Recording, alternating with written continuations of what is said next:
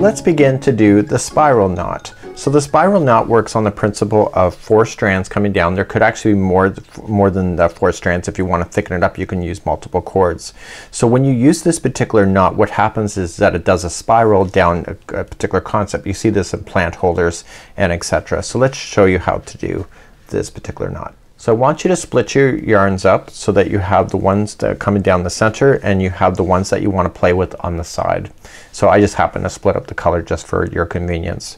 So all you're just going to do then is that you were just going to pinch this one down and you're gonna go across. And then you're going to take this one up here and pick it up and go up over top of the other one. You're now then going to take this yellow strand and go up on the underside of the center line. So just pick it up and put it through this space right here, and then that's it. And then you're just gonna pull nice and snug. And when you tie this, it creates a spiral.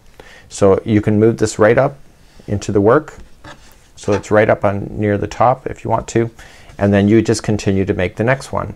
So to do the next one, again the centers are really inconsequential, so you're just gonna come down and you're going to take this strand here and go up over top.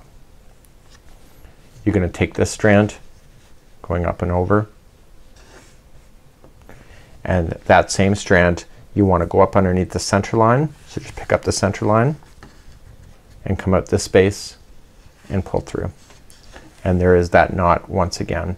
So because of the way that it's knotting, it creates a spiral when you're going to do it. So then we come up again and let's begin. So we come up this time going across, take this one up and over, and that same one that went up and over, you want to go underneath the center line and then up through that same space right here, and now you can pull it.